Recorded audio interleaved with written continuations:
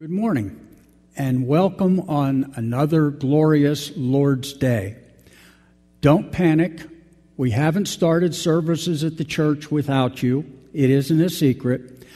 One of the things that we're doing is experimenting with different elements of the service, things that we're going to try to incorporate even in the videos as we get closer and closer to the time when they're finally going to allow us to meet together. Something that we're looking forward to very much. So at the moment, I'm in a suit again, which feels wonderful, and I'm back in the pulpit. So as the weeks pass, you will see different elements being incorporated that we hope will just help in the sense of being back at church until we can be back together again. Now, with that being explained, I'm going to ask you to bow with me for a word of prayer. Heavenly Father, we thank you for your love. We thank you for your grace. We thank you for your faithfulness. And as we look to your word this morning, Father, we pray that you will use Peter's words to encourage us, to challenge us, most importantly, Heavenly Father, to edify us. And we'll commit ourselves to you even now as we look to your word. In Jesus' precious name, amen. Now, as we begin this morning, I would like to read 1 Peter chapter 1, verses 3 through 9, to maintain the flow of thought from last week's message into this morning's message. And I'm going to break the passage up in accordance with the way these two messages have been put together. 1 Peter chapter 1, verse 3. Blessed be the God and Father of our Lord Jesus Christ, who according to his abundant mercy has begotten us again to a living hope through the resurrection of Jesus Christ from the dead, to an inheritance incorruptible and undefiled, and that does not fade away, reserved in heaven for you who are kept by the power of God through faith for salvation ready to be revealed in the last time. Now that's where we ended last week. Now, beginning this morning in verse 6, in this you greatly rejoice, though now for a little while, if need be, you have been grieved by various trials, in order that the genuineness of your faith, being much more precious than gold that perishes, though it is tested by fire, may be found to praise, honor, and glory at the revelation of Jesus Christ, whom having not seen you love, though now you do not see him, yet believing, you rejoice with joy inexpressible and full of glory, receiving the end of your faith, the salvation of your souls. Now again, Peter began by addressing the pilgrims of the dispersion in that whole area of Asia Minor, and noted that they were, in fact, from heaven's perspective, the elect who were guarded by the power of God. And when he says, in this you greatly rejoice, Peter is referring back to the blessings that he had listed in verses 3 through 5. The living hope, the inheritance, even their very selves are held in God's hand until the day the fullness of salvation is revealed. It's in these very things that they greatly rejoiced, even in the midst of their current trials. Herein Peter uses the word hagaliao, which means to exult, to be exceedingly glad, to show one's joy by leaping and skipping, denoting excessive ecstatic joy and delight, which is not really my style, but that is what he is referring to here. And Peter is contrasting what is in the heart by faith with what is experienced in this world, in their tribulations, for a little while. Now, Peter does not dismiss or minimize the nature of these trials. He acknowledges they have, in fact, been grieved by them. And herein he's using the Greek word lupeo, which we've seen before. It means to be made extremely sorrowful or distressed. Their trials and tribulations were as severe as they were several, and yet faith enabled them to overcome them rather than to succumb to them. Again, Peter contrasts the brevity of their trials with the ongoing exaltation expressed in this word agaliazo. It is translated here simply as greatly rejoice. And he reminds them and us as well that trials are temporary. We seem to be going on forever. These 4 weeks are probably feeling more like 4 years. But in point of fact, this is brief. And again, this fact is being affirmed by another witness as well. And I'm reading from James chapter 1, verse 12. Blessed is the man who endures temptation, for when he has been approved, he will receive the crown of life, which the Lord has promised to those who love him. Now, compare that directly with verses 6 and 7 here in 1 Peter chapter 1. In this you greatly rejoice, though now for a little while, if need be, you have been grieved by various trials, in order that the genuineness of your faith, being much more precious than gold that perishes, though it is tested by fire, may be found to praise, honor, and glory at the revelation of Jesus Christ. When we looked at James expresses that the purpose of trials is to demonstrate the quality of a man's faith, i.e., when he has been approved. Here in 1 Peter, the purpose of trials is to prove, to reveal, to ascertain the genuineness of a man's faith. This dokimion, which is literally the actual proving or the testing process by which anything is evaluated or purified.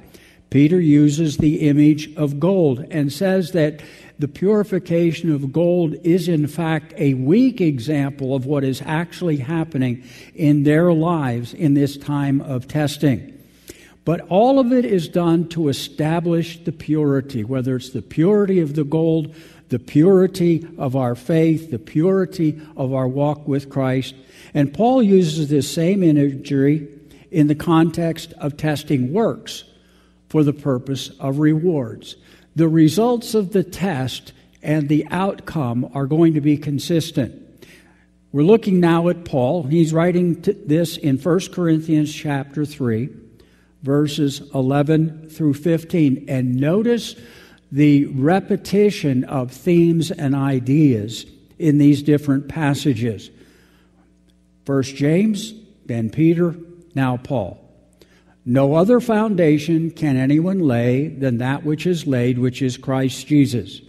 Now if anyone builds on this foundation with gold, silver, precious stones, wood, hay, straw, each one's work will become clear or obvious, for the day will declare it, because it will be revealed by fire, and the fire will test each one's work of what sort it is. If anyone's work which he has built on it endures, he will receive a reward. If anyone's work is burned, and the word means completely consumed, he will suffer loss, but he himself will be saved, yet so as by fire. Now, once again, that foundation is Jesus Christ. This is the beginning of our walk with the Lord. This is that moment of salvation. On this foundation, we then build our Christian lives. And this is where Paul talks about the gold, silver, the precious stones, the wood, the hay, and the stubble. Each one of those have to be purified in some manner. And the day, he said, will declare it. Looking ahead now to the day when the believer's life, the believer's works are judged not in reference to salvation, but in reference to rewards. And that's why Paul says, if anything remains of that man's works, what remains will be rewarded. But if nothing remains, if the whole of a man's life was for naught for Christ, then in fact there will be no reward. But notice this, he is saved, yet so is by fire. Now we have James, Peter, and Paul agreeing that it's the actual enduring of the trials that prove a man's character, it proves his faith, it proves the quality of his works. What is more, all three men agree that while the trial takes place in the here and now, the reward, the praise, the honor, and the glory will not come until the revelation of the Lord Jesus Christ. And here I remind us that while man desires, if not demands, immediate gratification, God calls upon us to develop patience through hope. And with that in mind, I want to take you to another passage from Paul. It's Romans chapter 8, 18 through 25. It is a familiar passage. We're simply adding reference to reference here. Romans chapter 8 and verse 18. Again, this is Paul writing, "For I consider the sufferings of this present time are not worthy to be compared with the glory which shall be revealed in us. For the earnest expectation of the creation eagerly waits for the revealing of the sons of God. For the creation was subjected to futility, not willingly, but because of him who subjected it in hope. Because the creation itself also will be delivered from the bondage of corruption into the glorious liberty of the children of God. We know that the whole creation groans and labors with birth pangs together until now. Not only that, we also, who have the first fruits of the Spirit, even we ourselves groan within ourselves, eagerly awaiting the adoption, the redemption of the body. For we were saved in this hope, but hope that is seen is not hope. Why does one still hope for what he sees? But if we hope for what we do not see, we eagerly wait for it with perseverance." Now, in the beginning, Paul is making the point that there is an impatience. Even the creation around us is impatient to be made back again to what God had originally made it to be, uncorrupted and undefiled. In like manner, we are impatient. Paul uses the imagery of a tent. We want to put off this tent, this earthly body, not to be unclothed, but that we can be clothed upon with that perfect body that God will provide for us. Now, all of this is couched in the arena of hope. Hope is the word elpis. It's used 5 times in these last couple of verses, and it literally means the desire of something good with every expectation of obtaining it. The desire for something good with every expectation of obtaining it. And as I've said a number of times, there's hope and then there's hope. There's, I hope it will come. I don't know if it will come. I'm not sure that it will come, but I'm hoping. And then there is the biblical context of hope, is this sure and certain affirmation that what God has said will come to be. Now, the hope of this world is tenuous at best because it's tied to the uncertainty of life itself. None of us are promised tomorrow. I will go to bed tonight. I may be in heaven in my morning. We don't know. You walk out of your house, you get into your car, you go somewhere, you have no guarantee you're going to get back home again. We don't know. Everything in this life, in a sense, is tenuous. But the hope that is from God is born of faith, and it's more certain than the rising of the sun. Listen to these words from 2 Timothy chapter 2, verse 13. "If we are faithless, he abides faithful. He cannot deny himself."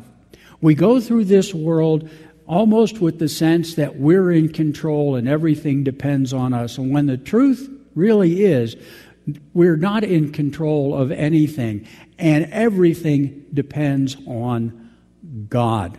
And so as we think about that, I have more faith in the sun rising than I do in being alive tomorrow.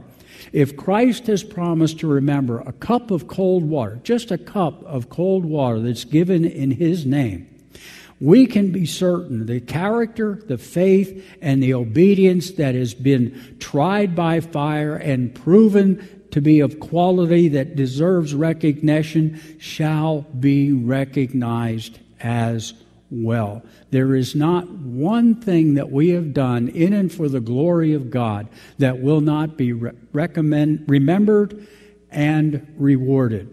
But these rewards and accolades are not for this time, nor should we seek to receive them from men. It's Christ himself who will reward his faithful servants at the white throne. It is God who will bless us in accordance with our faithfulness. How often have we spoken with joy and anticipation of the blessed hope, the return of Christ our Lord and Savior for his own? And in that context, I would remind us that it is Christ we should seek. It is Christ that we're looking forward to see. Yes, the rewards have been promised to us, but they are secondary. It is looking to him, seeing him. This is what we're waiting for. As the words of the song, "And I shall see him face to face." Again, I want to maintain the unity of Peter's thought because we've been moving back and forth from James to Peter to Paul. And we're coming back to 1 Peter chapter 1, again 6 through 9, which is the core text for this morning. And Peter writes, again looking back to the previous verses, "In this you greatly rejoice, though now for a little while, if need be, you've been grieved by various trials, in order that the genuineness of your faith, being much more precious than gold that perishes, though it's tested by fire, may be found to praise, honor, and glory at the revelation of Jesus Christ, whom having not seen, you love. Though now you do not see him, yet believing, you rejoice with joy inexpressible and full of glory, receiving the end of your faith, the salvation of your souls." As I've read through this passage, my mind went back to those words that Jesus spoke to Thomas. He said, "Thomas, blessed are you, for you have believed because you have seen. More blessed are those who have not seen, yet have believed." And this is what Peter is speaking of here in this particular passage. They did not see the Lord. They had not seen him, and yet they loved him. They had not seen him, and yet they rejoiced. And he uses this phrase, with joy inexpressible and full of glory. If you have ever said to someone, "I'm at a loss for words," you have just a small taste of what Peter is trying to convey here. It's that living hope through the resurrection of Christ from the dead that causes us to greatly rejoice. The circumstances, they're not important. We are not rejoicing in the circumstances or in the moment. We're rejoicing in what God has promised us. It's the genuineness of our faith that brings praise, honor, and glory to Christ. It's by faith that we love him, even though we have not seen him. We're walking by faith. We're depending on the Word of God and God's faithfulness.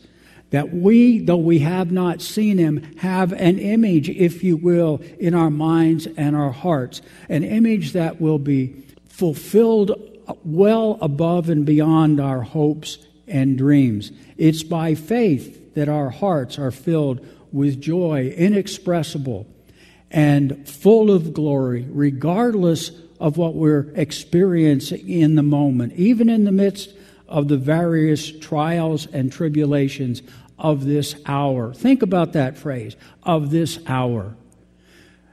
It helps us to reinforce that we're looking at just a brief moment of time. Time is moving on. This moment is being passed by. There is something more, something greater, something better lying ahead for us. So we have joy in the midst of trials. We have hope in the midst of tribulations. We have peace of mind even in the midst of persecution. And it's in that context that I'm taking you now to Romans chapter 8, verses 31 through 39. Romans 8, 31 through 39, where again, Paul is echoing the thoughts of Peter. And we're looking again at this comparison between the moment and eternity. Romans 8:31. What then shall we say to these things? If God is for us, who can be against us? He who did not spare his own Son, but delivered him up for us all, how shall he not with him also freely give us all things? If he's given us the best, why wouldn't he give us the rest? Who shall bring a charge against God's elect? It is God who justifies. Who is he that condemns? It is Christ who died, furthermore is also risen, who is even at the right hand of God, who also makes intercession for us. Who shall separate us from the love of Christ? Shall tribulation or distress or persecution or famine or nakedness or peril or sword? As it is written, for your sake we are killed all day long. We are accounted as sheep for the slaughter. Yet in all these things we are more than conquerors through him who loved us. For I am persuaded that neither death nor life, nor angels, nor principalities, nor powers, nor things present, nor things to come, nor height, nor depth, nor any other created thing shall be able to separate us from the love of God, which is in Christ Jesus our Lord. Now, Paul's epistle to the Romans was written in AD 58. This is about 4 years after the beginning of Nero's reign, but about 6 years before the writing of 1 Peter. And so as we look at that, we can see evidence of persecution in Rome, whereas we understand from Peter's first epistle that he was speaking to those of the persecution of the dispersion who were in all of Asia Minor. And so we see with these passages of these few years how the persecution had intensified, how it had grown from simply being in Rome to eventually being anywhere and everywhere under Rome's influence. And notice how Paul writes of charges against God's elect, of tribulation, distress, peril, famine, nakedness, and sword. These are very things that Peter will speak of as we continue through his epistle. And he reminds the brethren here, yet in all these things we are more than conquerors through him who loved us. And again, because we so often need reinforcement, John tells us in 1 John 4:4, you are of God, little children, and have overcome them, because he who is in you is greater than he who is in the world. Nor should we be surprised these many centuries later to find that we are beset by trials and tribulations. Jesus told his disciples in John 16:33, and this encouragement is as true for us now as it was then. He wrote, these things I have spoken to you, that in me you may have peace. In the world you will have tribulation, but be of good cheer. I have overcome the world. This is our hope.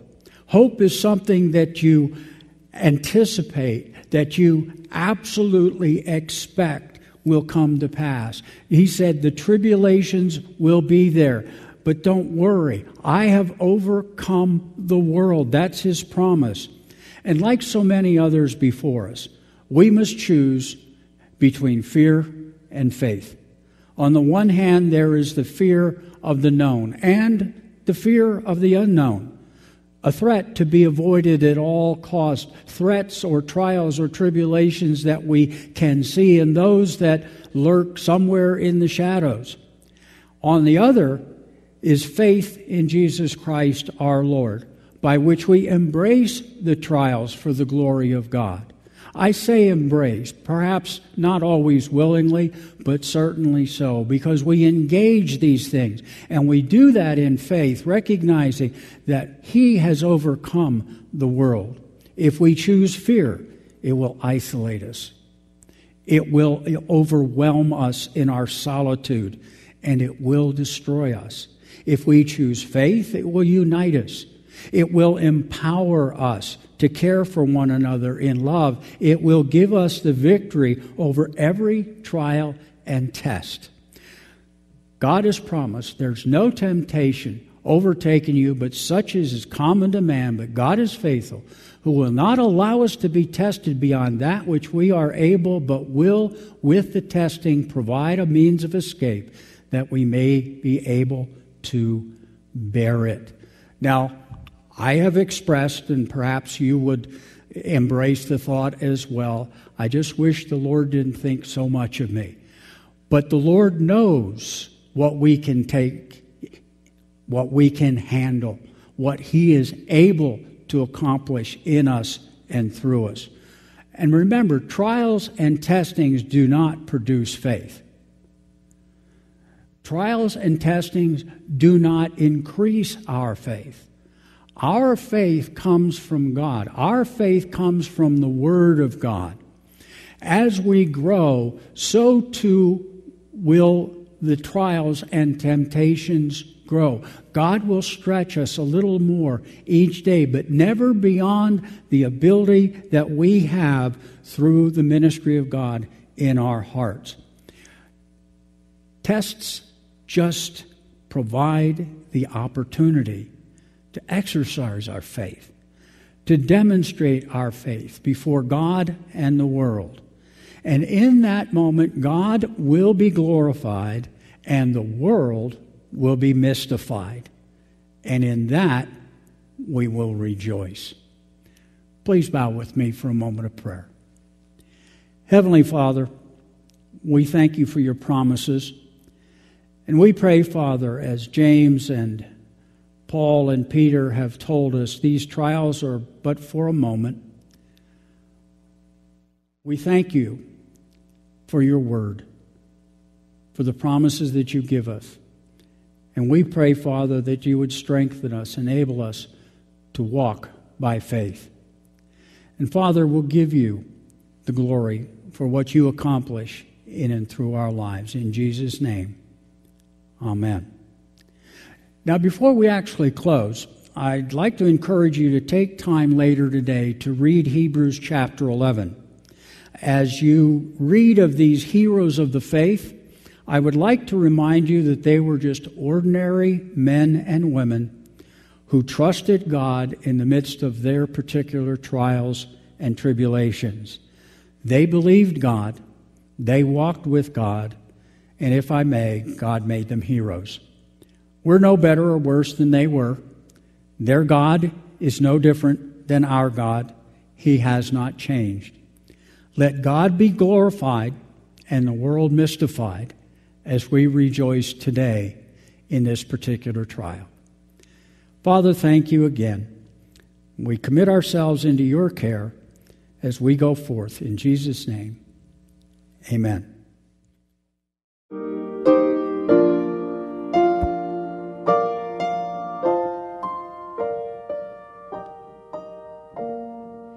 I don't know about tomorrow. I just live from day to day. I don't borrow from its sunshine, for its skies may turn to gray. I don't worry o'er the future, for I know what Jesus said, and today I'll walk beside Him, for He knows what is ahead. Many things about tomorrow I don't seem to understand, but I know who holds tomorrow, and I know who holds my hand. Every step is getting brighter as the